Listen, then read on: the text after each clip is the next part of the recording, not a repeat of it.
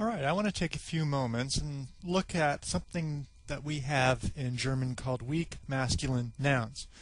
Now, this isn't something that is frequent in German. This isn't something that I expect you at your level, at the level of a beginning German speaker, to have a full grasp on. In fact, there are certain nouns that are weak masculine nouns that even I, after speaking 17 some odd years, still can't identify. However, it's something that I want you to be able to be familiar with. So, should you see it sometime in written text or hear it spoken, you'll know what's going on and won't be surprised and won't be confused. What I want to do in this presentation is sort of look at the concept of weak masculine nouns, starting in Old English. Actually, English is a Germanic language and also had weak masculine nouns. And then I'm going to follow this path, this concept, over into German and see that even though in English we've lost this, we used to have it, we lost this, it's still residual to some degree in the German language today. So, let's take a look at the Old English weak masculine noun. And I'm going to look at Name, which is very similar to the Name or name that we have, that we use in German today.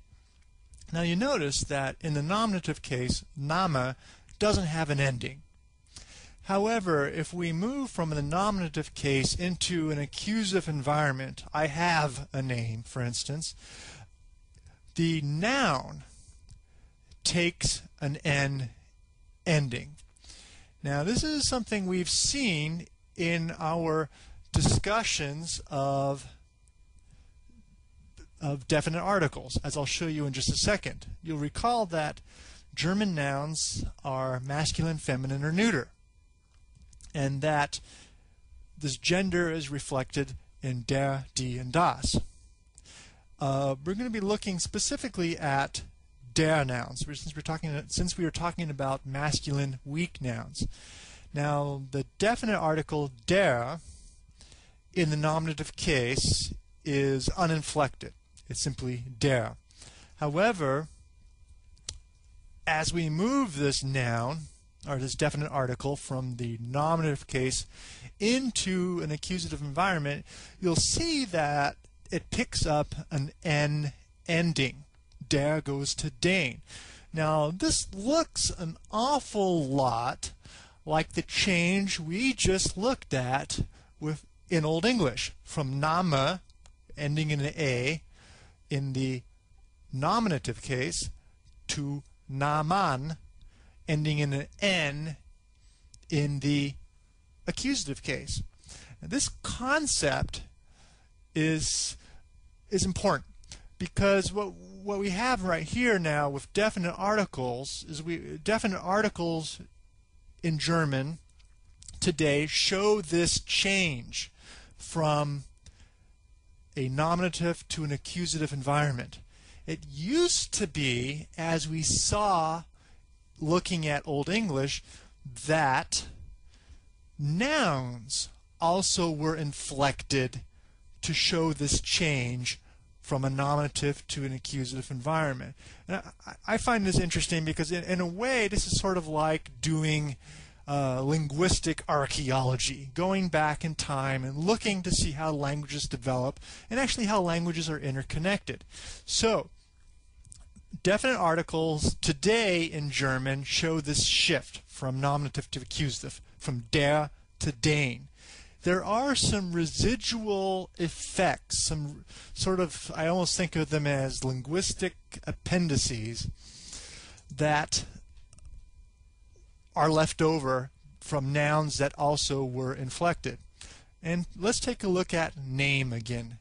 Der Name in the nominative case. Now notice that Name, again, as in Old English, in modern German, doesn't have an ending in the nominative case.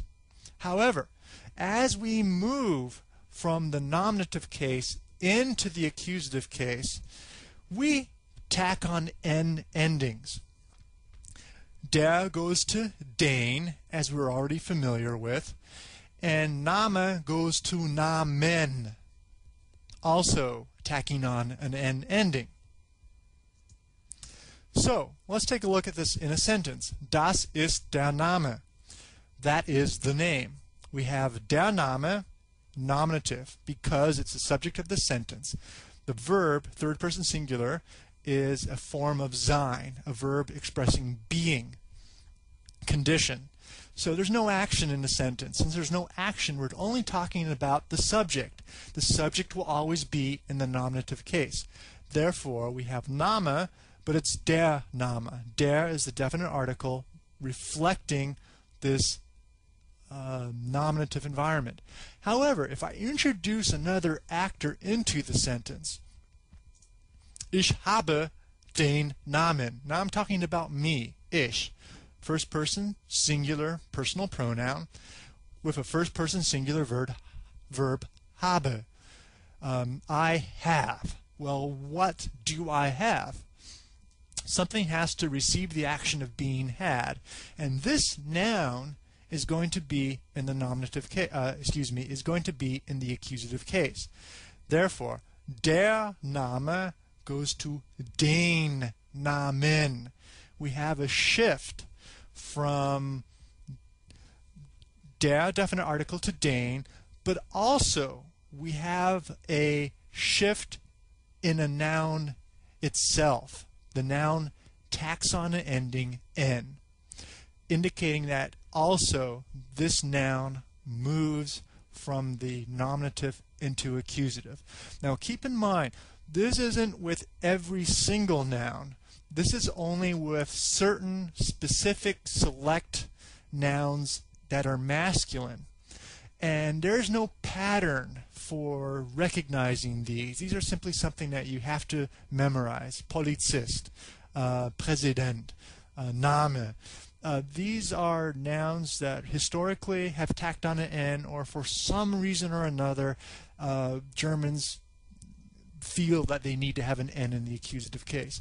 These aren't things that I expect you now to reproduce on your own, but I want you to recognize these if you see them, because we'll find out later that other cases, like the dative case, also tack N's on. And so I want you to be able to distinguish between accusative and dative. But that's something that we'll discuss further down the road.